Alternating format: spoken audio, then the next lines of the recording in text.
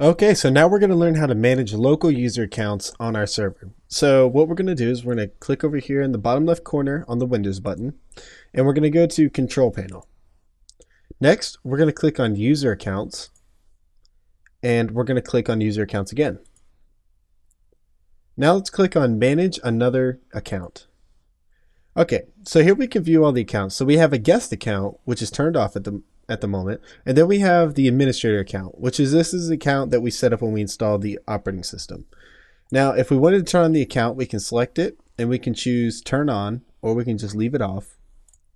Okay, or we can add a new user account. So we'll click down here in the bottom left. I'm going to name this test, and I'm going to create a password. It has to be a secure password. You can't use a password like test or ABCD123 or something like that. It might work. I don't think it will. And then you need to type in a password hint.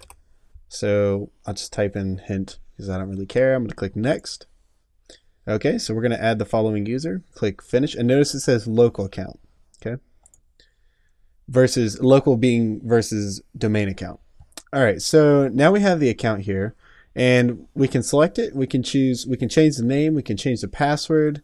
We can change the account type, which basically from a standard user to administrator, someone who can make changes to the PC versus someone who can't. We're just going to click cancel. All right, or we can click manage another account. So let's go ahead and let's test out our test account. So I'm going to hit right control and delete, and I'm going to select switch user. Okay, I hit right control and delete again. And you can see the account appears here in the list. So I'm going to click test. I'm going to type in the password I created for this account.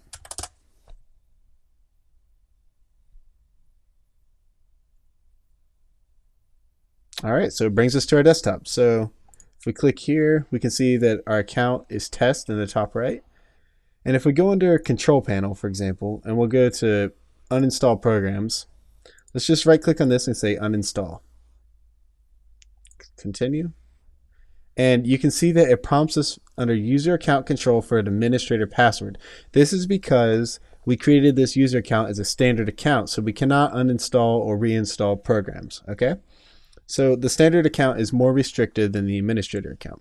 So we're done here. Let's just click the start button, select the name, and click sign out. Okay, now let's log back into our administrator account.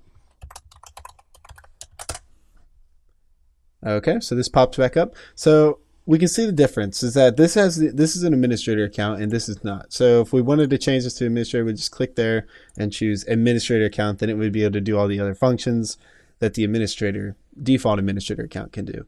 Now you could just type in the administrator account password and you would be able to use this account as a standard account. Some security policies will require you to use what they call elevated permissions, and it's where you log into a standard account like our test account, and then when you need to do an administrative action, you type in the username and password of your administrator account. Okay, just all options that you have. So let's go ahead and click on the test account and let's delete it. So click delete the account. And here we can choose whether we want to keep its files or delete the user's files. And in our case, we don't need to keep any of its favorites, pictures, or anything like that. So we're just going to click delete files. And it's going to ask us again, are you sure you want to delete the account? We'll click yes. Or we'll click delete account, sorry. Oops. Okay, there we go. So that's how you manage accounts on Windows Server 2012.